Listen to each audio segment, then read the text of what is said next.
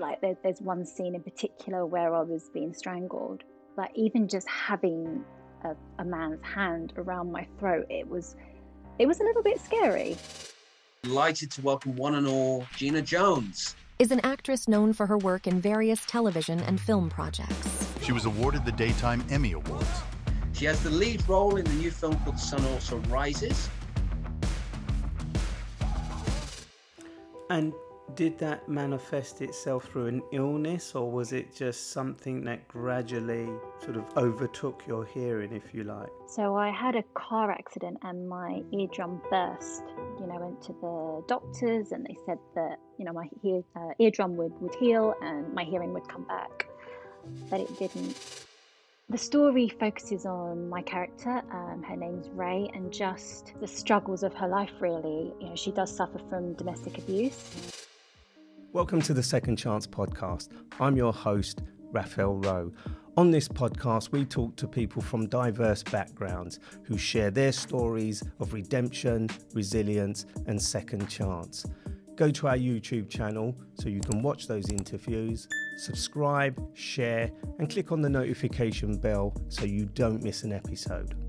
Thanks for coming on and talking on my podcast. It's a pleasure to have you.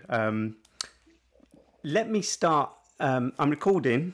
Mm-hmm. And so I like to start my podcast in any way. I don't have any subscribed questions. I just want us to have a conversation so that the listeners can find out more about who it is that I'm talking to. And the first thing I wanted to ask you about is your acting career, because I know that you have a film in production at the moment, if not post-production or whatever stage it's at. And I know that you've been in previous films.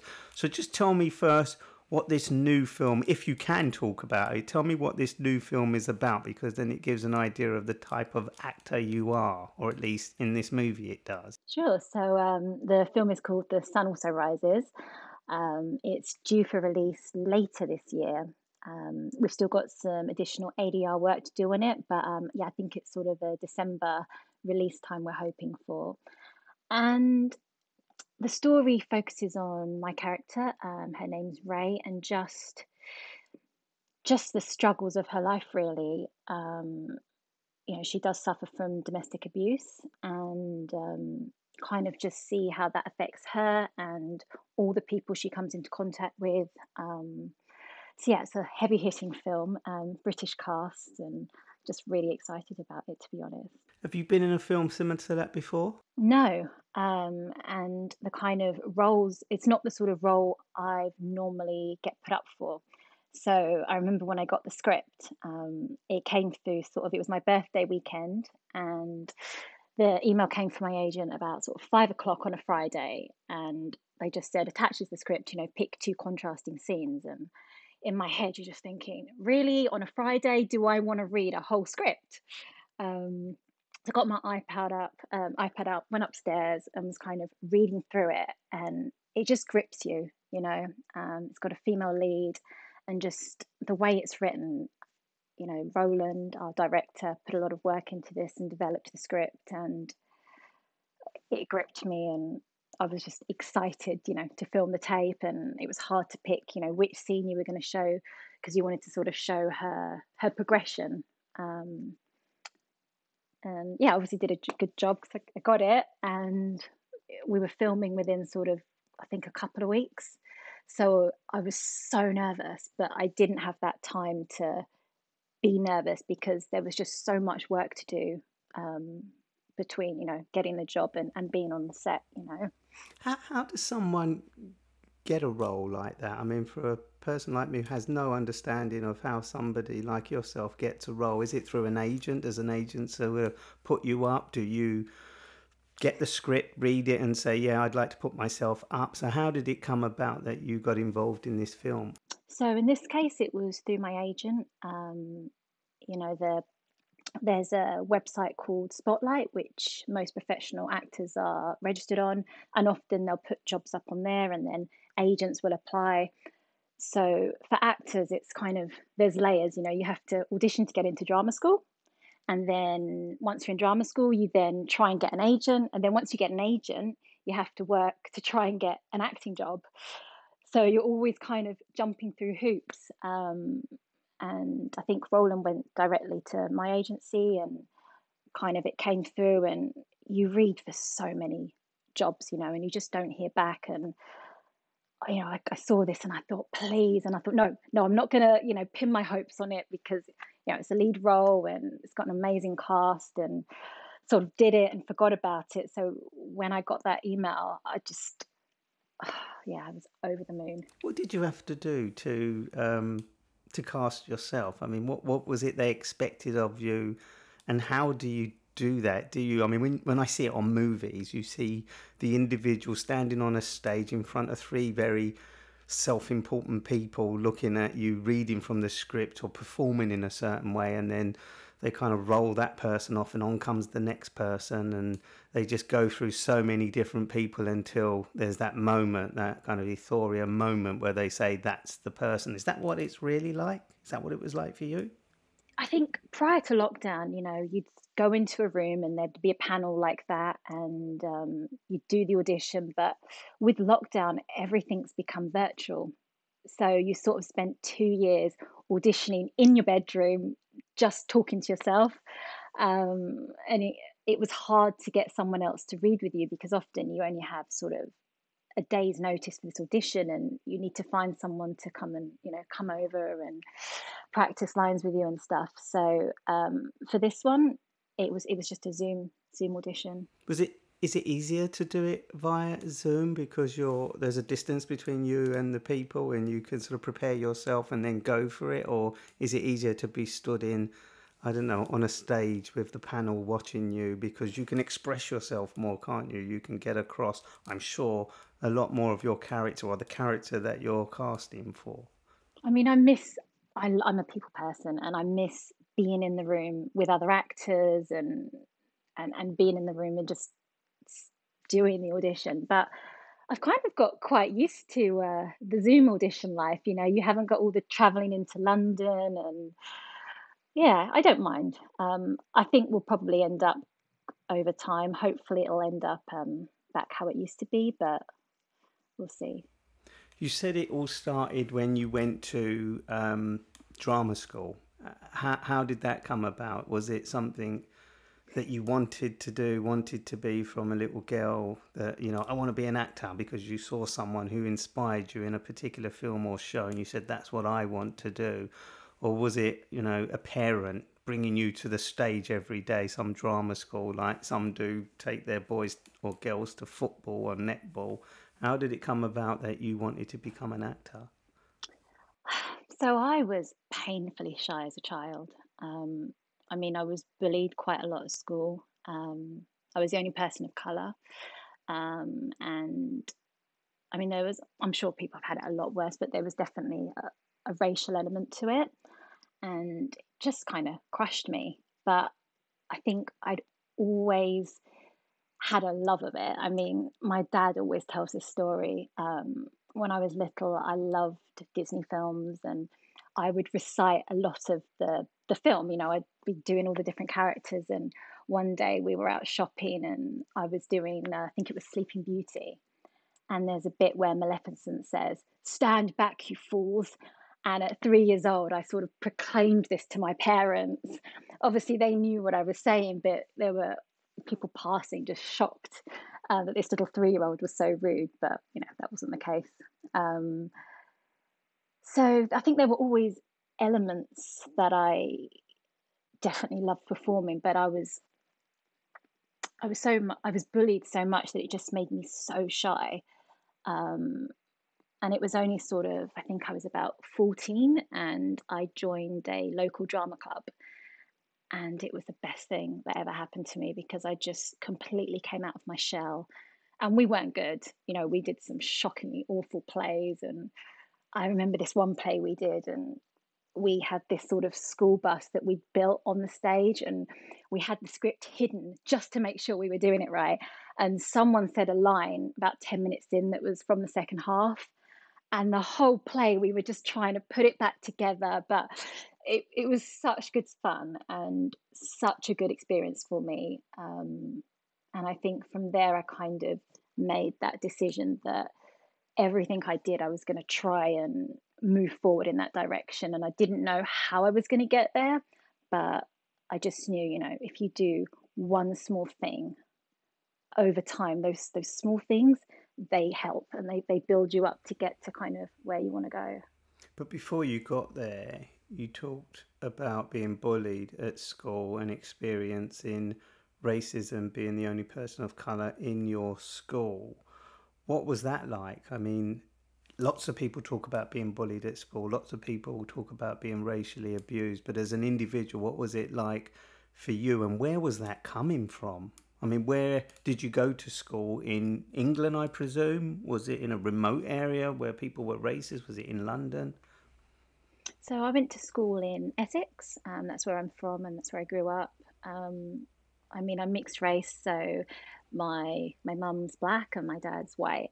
And as a child, it was just normal to me. Like, people have different color hair, people had different color skin, and we had friends who were all different races, and it wasn't something I even really, naively didn't think about as a child. And then it was only when I went to school that it was such a shock that people had a problem with it, and it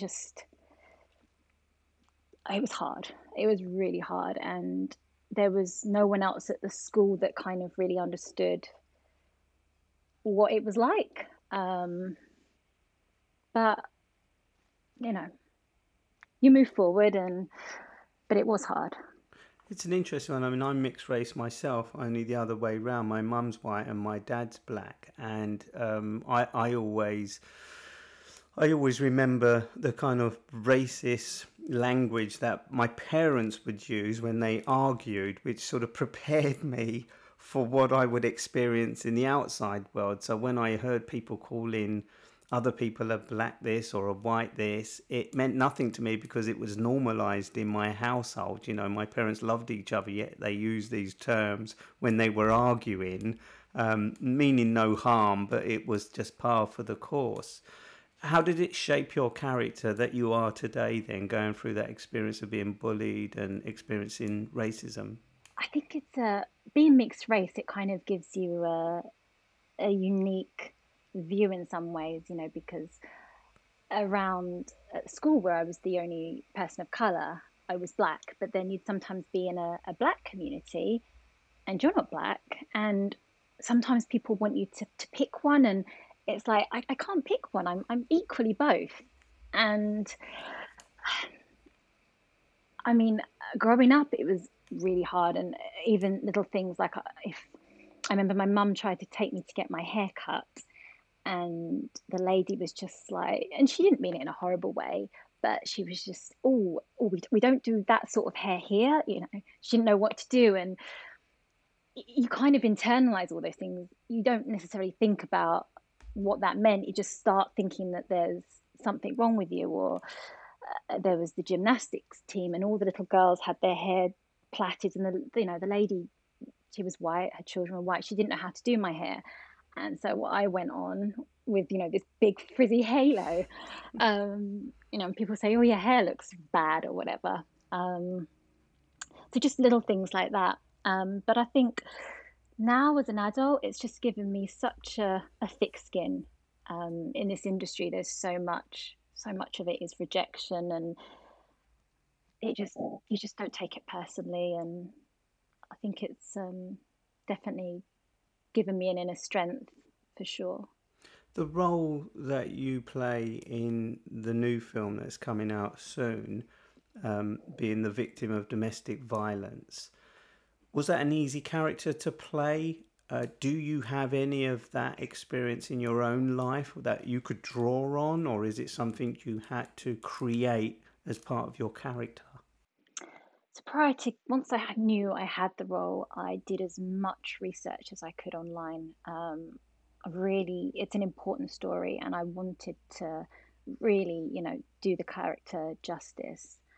So, I mean, I did as much preparation as I could, and I didn't realize how prevalent domestic abuse is, and especially during lockdown.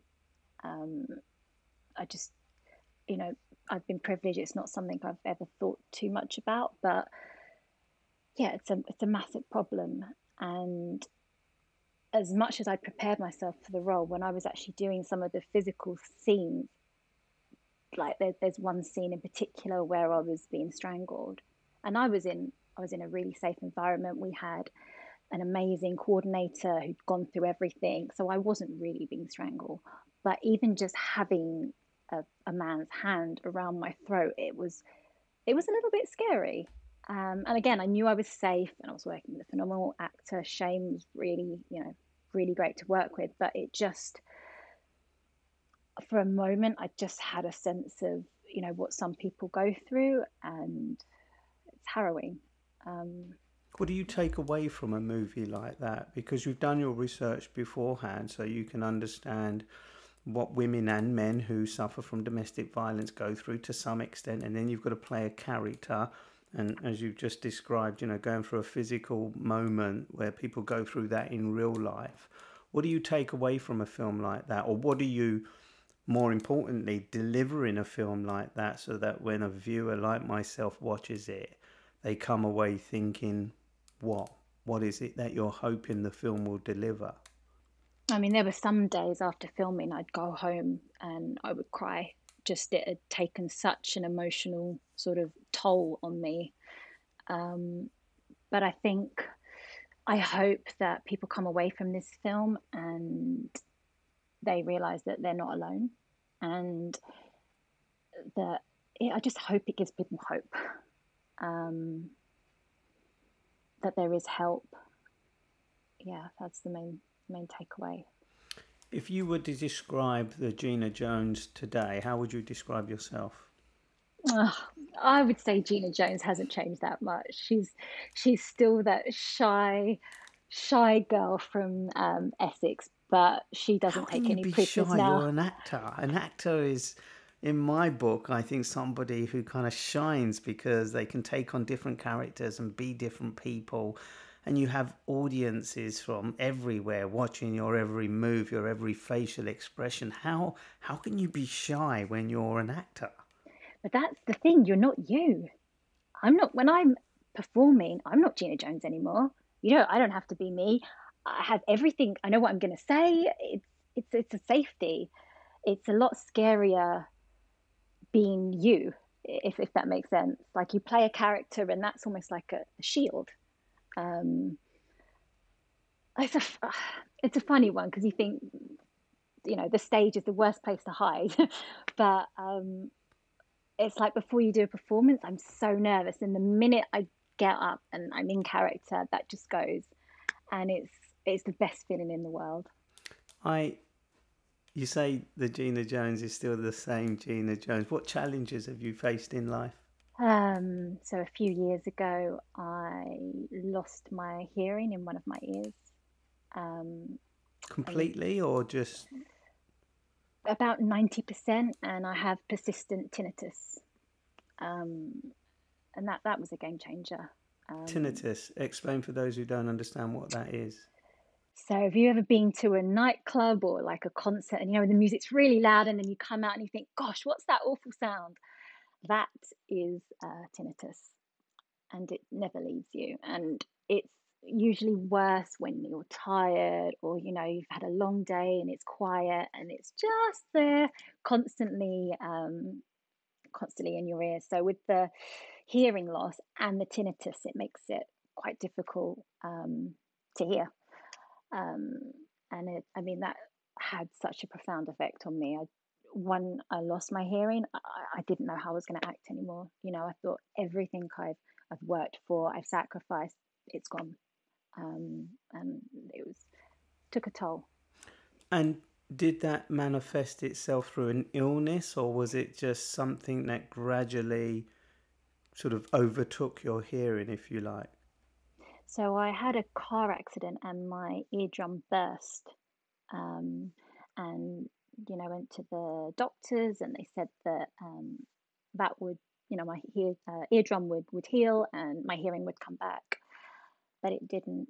Um, and it's such a weird feeling having a burst eardrum, because it's like being underwater, and you don't realize how much your hearing affects so many different things. Like even eating a bag of crisps, that glorious crunch you get, it's just different, and it affects your balance and all sorts. So there was that sort of adjustment period, and slowly my eardrum healed, but the hearing didn't come back, and the tinnitus never went.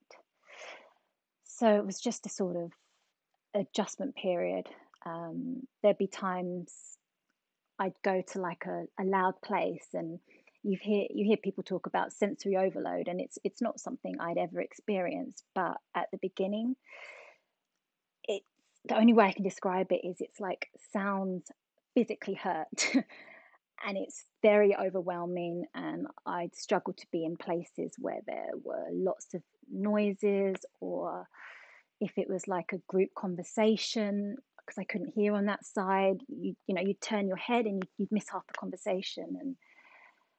And I just thought, how am I going to act now? This is it. Everything I've worked for is, gone like that. So yeah, that was a challenge. How did you manage it? How did you manage it once your hearing repaired itself, but you were now suffering from the loss of hearing and the tinnitus? How do you manage that? I mean, you've just described the challenges of going out, socializing, and dealing with that. But how did you manage it so that you could get on with your acting career and you could lead, I hesitate to say a normal life, because people without hearing completely lead a normal life. They sign and do other things. How did you manage it? At the beginning, I didn't, to be honest. I kind of locked myself away, but I had a really good support network, and it was a gradual thing. So I would avoid big groups of people. I'd only meet like one or two friends, and they would be mindful, and I'd make sure I sat so they were on my good side, and just gradually kind of got my confidence up. I got better at lip reading. And now I compensate. I naturally turn my head more, just little things. But I remember working the first time after my hearing loss, and I was so nervous, but I didn't want to tell anyone that I was deaf in one ear because I was scared I wouldn't book the job. So I'm on set, and the director, calls action, but I can't hear. I miss it. And then, they're coming over and they're like, oh, you're missing your cue. And then he yells, are you deaf? I mean, this was a while ago. And I was like, yeah, I am actually. And it felt so good to say it out loud. And there were no repercussions. And although I felt a bit embarrassed at the time, I shouldn't have. It was a turning point, because I felt, I said it out loud, and so what, people didn't mind. So then they got someone in front of me, and when the director, said action, they gave me the thumbs up. And so I think, I learned from that there's no shame in admitting, things you're struggling with. That's really interesting. It's really interesting that you tried to hide it in order to continue your work, but once you were able to share the challenge you had in the roles that you played, being able to hear the word action, do you now, when you apply for a job, do you have to declare something like that? I think if I was concerned maybe that hearing was going to be an issue, then I absolutely would. But I feel like I've got enough coping mechanisms that I don't need to declare it in advance. Perhaps on the day, if I'm struggling, I would flag up and say, look, I've got a deafness in this ear. And yeah, but I don't feel like it's something that I go around telling people. To be honest, I don't think it's something I've ever really spoken about. No, today. and I wonder actually whether it is. I mean, I wonder whether now when you're in social environments, whether you have to, I mean, I many occasions meet people where they sort of say, no, I can't hear in this side, you need to whatever. And so you think, well, do I have to swap seats or something, or speak a bit louder? It's sometimes an awkward situation for the person who has just been told, but also for the person who's saying it, because then you have to, I don't know, adjust yourself or adjust your conversation to accommodate. What's it like for you? That's interesting because I'd never actually thought of it from the other person's point of view. Um, I think at the beginning I didn't necessarily like mentioning it because people often, I think, thought you were joking, like it was like a passing, "Oh, I'm a bit deaf," people say, and Mm. I'd be like, "No, no, I am. I'm actually, I can't hear you." And during COVID, when everyone had the masks on, it was a nightmare. I could not hear anyone. I couldn't either, so you're not alone, and I suppose millions of other people couldn't either. Gosh, yeah. So yeah.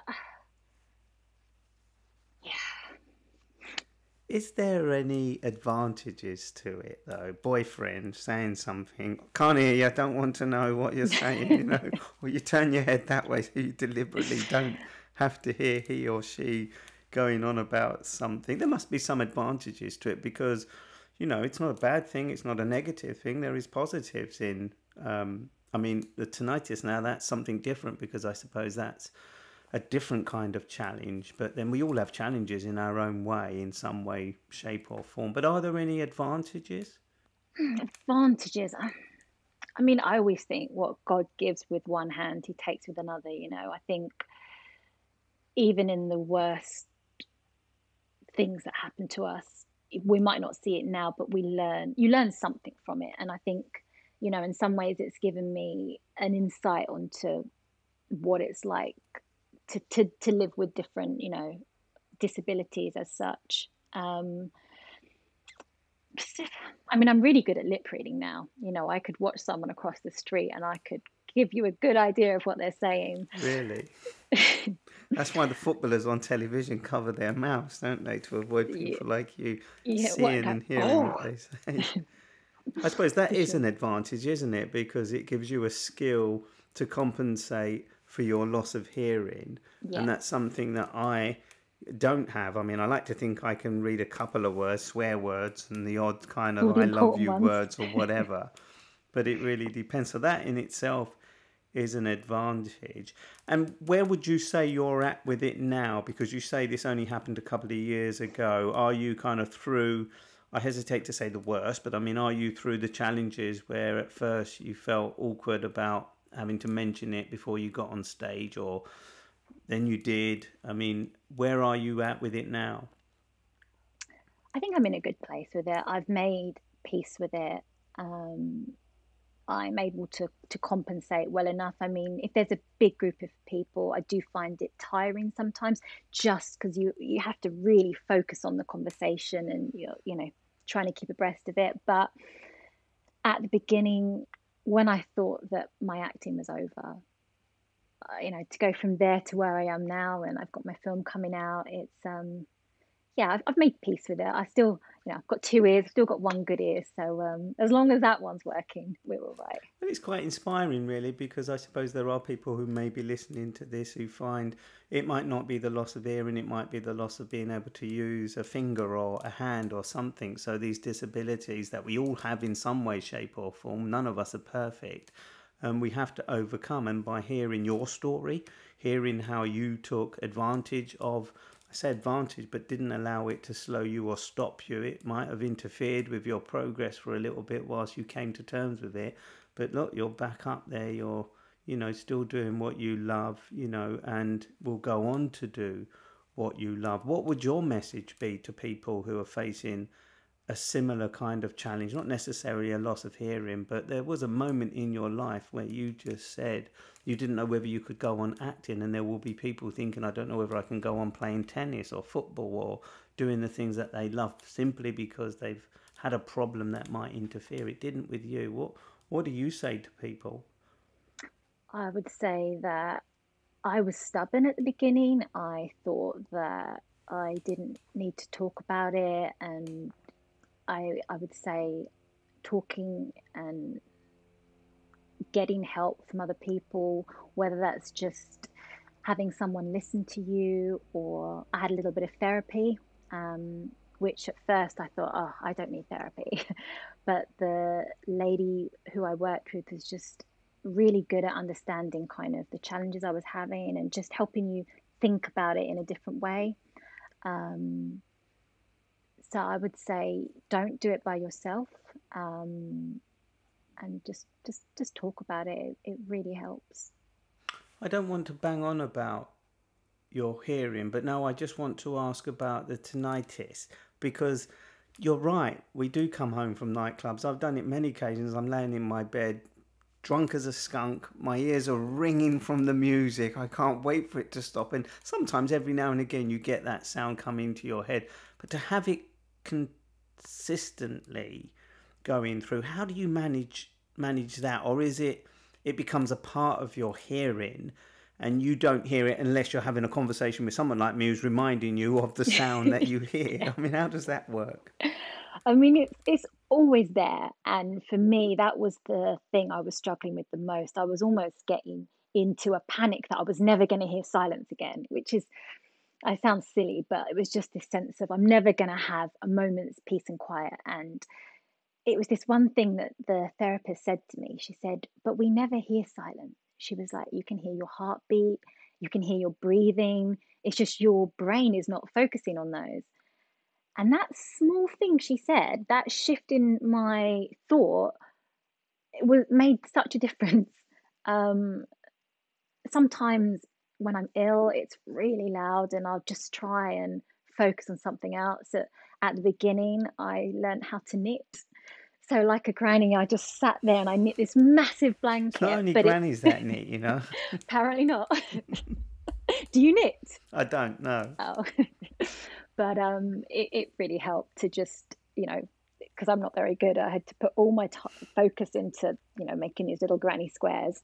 So yeah, I think that was a real game changer for me. And is there no cure for that illness? If it's an illness, I don't know, you describe it, disability, illness, whatever it is there no cure? Is there nothing that these kind of highbrow surgeons or people can do to deal with the problem, if it is a problem? Yeah, not that I'm aware of. There doesn't seem to be a cure at the moment, because it's not really there. There's not really a ringing sound. It's just something that my ear's perceiving. Oh, really? So hopefully, I mean, it can just go away. I don't want to put too much hope on that, but one day I could wake up and it could be gone. I'd still have the hearing loss, but that might go. And does it, when you're just living your normal life, like you and I are having a conversation now, and you're concentrating on the conversation that you and I are having, so it's not the focus of your thoughts, so it's probably not as prominent as in when you and I finish this call and you go to the toilet or you're laying in the bath or laying in bed, it could become more prominent because your focus is relaxed. Yeah, I mean, I think I do hear it all the time. I don't think there's ever a point where it completely goes, but it fades. Sometimes it's not the loudest sound in the room, and generally if I'm busy or when I'm acting, I don't hear it, which is really nice because you're so focused on so many other things that it fades away. I love the idea that you've gone through these challenges and it's not stopped you pursuing your career as an actor. What's your ambition? I mean, you're in this movie, and I suspect that you will continue to do the acting that you love. What's your ambition? What is an actor's ambition? Where do you want to be? I'd like to cross over into America, and I'd like to be in a position where I could help other people. I could help other people just achieve, that little girl that wants to be an actress and it feels like it's too far away. I hope that I can inspire her to follow her dreams. It doesn't even have to be acting, but just inspire people that if you want something and you work hard and you make those, like I was saying earlier, it's those small little steps. You might want to do something and it seems so unachievable, but if you put in that work and you do the little steps, one day all those small steps will amount to something, and you can get there. And is there a particular role you'd like to play? I mean, you play a domestic violence victim in your latest film, but is there a role that, I don't necessarily mean for a blockbuster film, but a particular character that you would like to play? I mean, is there an ambition there? I mean, I have to say, I never would have thought I would have got a role like Raye. She's It's such a journey she goes on, and that's such a gift to an actor because you get to play a character in all the different parts of their journey and their life, and she goes on such a journey, you know, the highs, the lows, and you kind of, I don't want to give anything away, but you see her at different points in her life, and that was such a dream role for me, to get that. So just more good writing, yeah, more stuff like this, please. Do you have to change, you know, when you're taking on a character like that? Do you have to? I know you have to not be Gina anymore, and you have to be Raye, the character that you're playing. But does your whole appearance have to change? Do you have to look different? I mean, I know there's makeup and all that. I'm just intrigued by when you take on a character and they're asking you to play this woman, for example. Is it based on a true story, or is it just fiction where you know, the story's just been written, the script has been written based on what people know about what people suffer from domestic violence? How much of it can you be you as opposed to the character you're playing? I think for me, there's always elements of yourself in that character. You know, there'll be bits you can relate to. And I think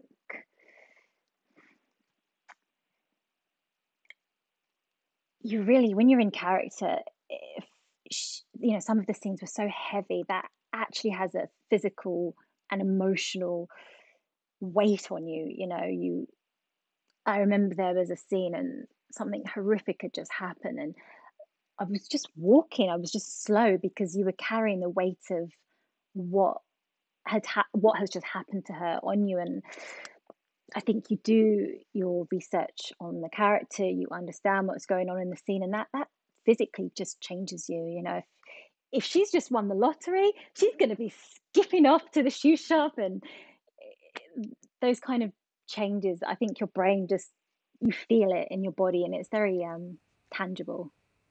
When you're not doing your day job, acting, what do you do? What does a non-actor do when they're not acting?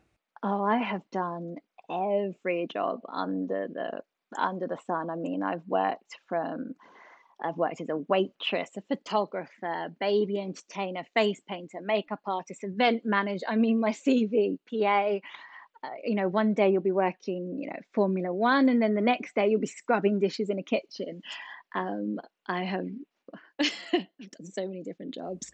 But I those think as jobs an characterize you, right? It makes you realize that there is a whole new world out there, and people are doing this. You're not doing it right now, but people are still doing those jobs, and they're important jobs. You know, we mustn't undermine the work that people do. And you've been there. I've done certain things, but I've been very fortunate in my career.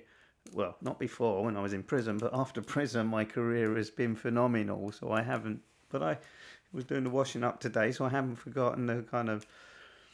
Do you think those everyday things to exist builds character? Oh, without a doubt. And I think you have to develop such a vast range of skills, because just to survive, you know, to be in London and afford to be able to go to auditions, but you also need to be flexible because you get an email from your agent and they're like, you know, 12 o'clock tomorrow, you've got an audition for such and such, and you can't have a normal job because you wouldn't be able to get the time off. So as an actor, you're always juggling a million different things, just to get by. Um, and I think you meet a whole host of people, and often when you're playing a character, it will be loosely based on someone I may have, you know, worked with, or someone, a customer or something. So it does give you a good selection of people to portray. How long does a role like that last then? I mean, from beginning to end, how long were you having to go either to the studio or to the location, wherever it was being shot on the day? How long does something like that last? Because I always as a journalist myself, I go off on location, I do my film, but people think you're doing it 24/7. They think you never stop. I mean, I don't in the terms of the work that I do. But how long does a role like that last, for something to be shot? So the whole film we shot in about 6 weeks, and yeah, and people always say, "Oh, being an actor is so glamorous," and they think that actors just lie and say, "No, it's not really glamorous." But I spent, I kid you not, 4 weeks in a travel lodge, and I remember turning up, and I'm a creature of comfort, and as you know, travel lodges are very basic, and I packed a mini fridge, I had my tea, I had a hot water bottle, dressing gown, and I turned up and the staff were just laughing at me because I had these massive trolleys. Um, and we were shooting some days, your call time might be 4 a.m. in the morning, and then you'd be shooting till, I mean, you know what it's like filming, and midnight, 2 o'clock in the morning, and then so your sleeping pattern's wiped and it's cold, but I mean, I love it. That's why I do it. But yeah. And I suppose, again, it's all about the character, isn't it? Because if you're prepared to dig deep like that to do what you love, this is the side of it that not many people get to see. They will only see the movie itself and watch the character, but they don't see what goes on behind the scenes, pulling along your little fridge or getting up at 4 o'clock in the morning and then going to bed at midnight and doing the same thing the next day. Is it tiring? Is it tiring on your mental health as well as your physical body? Yes, I think, but I mean, I love every part of it. I think the harder thing is when you're not working and you're between jobs. I think it takes a real toll on your mental health because you're constantly getting no's sometimes, and your friends and family will ask you, and they mean well, but they're, "Oh, did you get that job?" And you're like, "Which one?" It's hard. Or people say things to you. The classic is, "Why don't you do EastEnders?" And you're like, "Oh, yeah, they ring me every week." Um, But sometimes it takes being in a particular film that you don't know whether it's going to be successful or not. Somebody sees it, they love your character or they like your personality, and one thing leads to another. So there's plenty of time, but there's just so many actors and actresses and whatnot going on out there, isn't there? I suppose there's a lot of competition for every character, every role that is popping up on Spotlight or agents are casting characters for. It must be really challenging.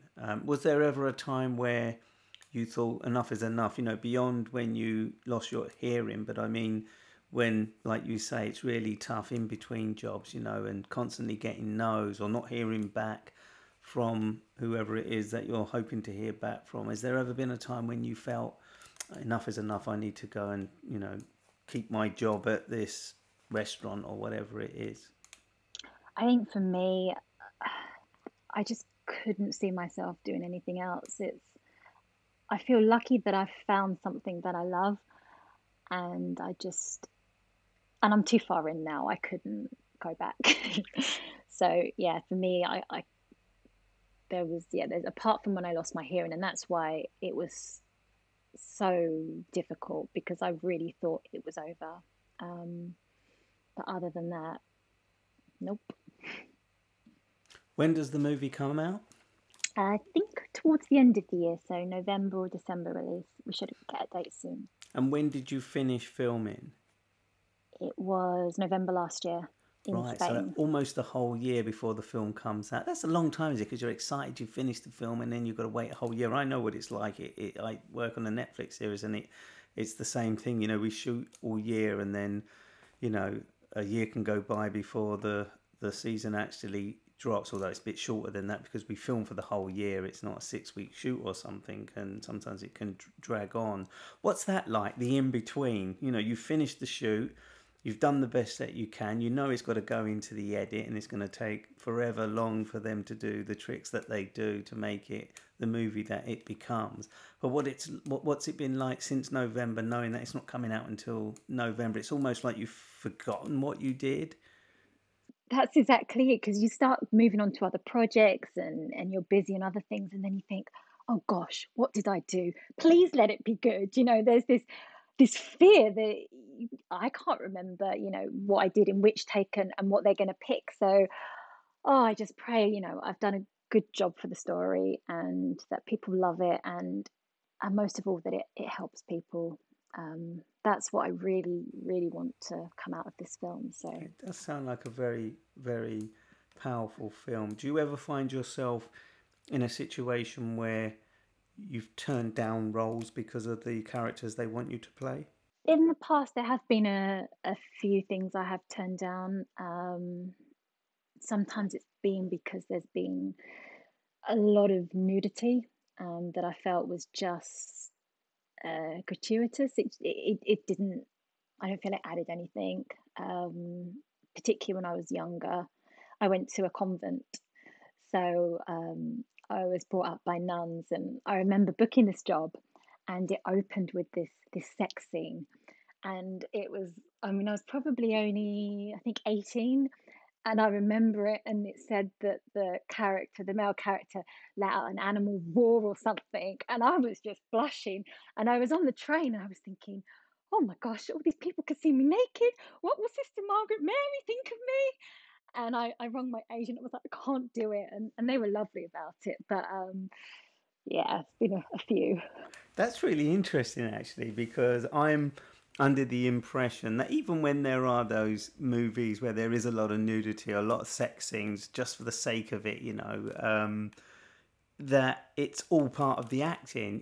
Gay scenes where the individuals that are playing characters are not gay, but they get so intimate, you think that they enjoyed kissing each other, two women or two men, and I think that it's part of that character. So whether there are nude scenes, but I suppose you do have to have a line, don't you? There has to be a line, and if you grew up in a convent, then it's going to be even more thicker for you, I suppose. Do you still think that now, though, and maybe a few years on? I mean, it's obvious that there are roles where you say, and I think you hit it on the head there, where you sort of said it doesn't add value, and I think that's where some people get caught out, don't they? They go and do it because they might need the money. It might be that they think this role is such an important role that it gives them a springboard to do something else.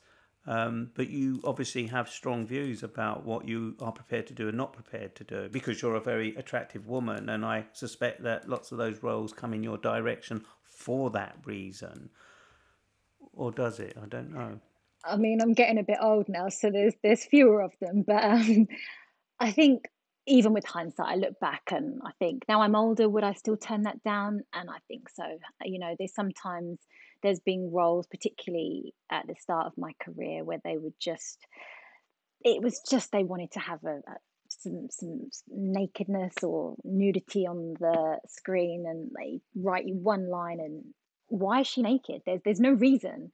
And I mean, each to their own. But for me, I just think, oh gosh, if my mum's going to see it, I'm going to have to say to her, look, mummy, this is why it was really good. Okay, don't watch this bit.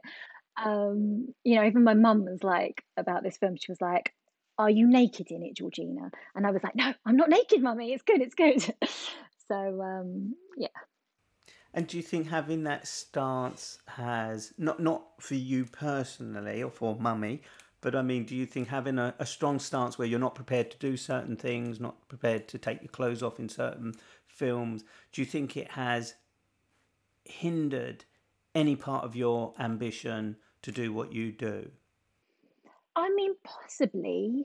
I mean, who knows? Maybe you don't know where something might lead to. Who's directing this might direct something else. But I would hate to do something where I look back and I was upset with the choices I made. So I'd rather take a bit longer, or you know go a different route, but feel happy in the choices I've made. I'd hate to regret I did something. So for me, this is the right choice. That's a good thing. And just to end, my podcast is called Second Chance. Not everybody has a second chance. Not everybody embraces or gives a second chance. What does second chance mean to you personally, and what do you think about giving people a second chance? Within reason, I think everyone deserves a second chance. I think sometimes the hardest thing is forgiving yourself, and I think, you know, we've all made mistakes. And for me, the hardest thing is that self kind of, you can forgive yourself and then you can move on with something. I think that's important. What's the biggest mistake you've ever made? Oh, oh, thin now. No, I mean, I don't even necessarily, for me, I feel, I don't believe in mistakes per se. I feel, it sounds cliche, like, but I feel like they're lessons, you know, even stuff that I might, you always learn from everything. So, yeah. Do you, as your, what's your view on second chances since you've been doing this podcast? I think it's interesting because I learn something different every time I ask someone the question. I mean, there's a lot of similar question answers. I always struggle with the view that people don't deserve a second chance, and it means different things for different people. Would you give your cheating husband, wife a second chance in a relationship where you've got kids? You know, would you give someone a second chance if they stood on your toe walking along the street? Of course you would, because, you know, all they have to do is turn around and say sorry, and you've accepted that apology. It's a difficult one, but I do appreciate that everybody's entitled to their own values, morals, of what they believe should be a second chance or forgiveness. People use it as forgiveness, but we all do make mistakes, and I do believe that people should be given a second chance, even a third or fourth chance. It depends on their circumstances, doesn't it? It really does come down to who we are and what. If you're on stage and you trip over during a really important scene that they've just spent tens of thousands of pounds on making happen, and they have to go back and do it again, that's a second chance. So it can mean different things in different scenarios, in different situations. You know, you could term it like that. So I'm a strong believer in second chances, not necessarily forgiveness, but in second chances. Gina, thank you so much for coming on my podcast and sharing your story with us. It's been lovely talking to you, and I hope that the film goes well, and I hope the character that you play does do what you want it to do, which is give people hope and let people know that they're not alone, because it's such an important story, isn't it? Talking about domestic violence, you know, people witnessed it, experience it, we know about it. It's often hidden away from society. It has been. I mean, domestic violence as a crime has only been recognised within the household in recent years. You know, a man or a woman could set upon their loved one in their own home, and the courts and justice system wouldn't do nothing until not that long ago, 20, 30 years. But now it's far more prominent. So I'm sure films like the one that you've made to highlight, you know, the challenges, not just, I suppose, from the victim side of point, because I'm sure it also portrays other sides, as you said at the very beginning. So I hope the film does well for you, and it's a springboard for you to get that role that you want, to take you to LA and do the things that you want to do. So thank you very much for coming on and sharing your story. Oh, it's been a pleasure. Thank you for watching or listening to the Second Chance podcast, where we share stories of redemption, hope, resilience, and second chances. Who deserves a second chance? Who has the right to give someone a second chance? And is a second chance even deserved? That's what Second Chance is all about. So subscribe if you want to be kept up to date with new episodes.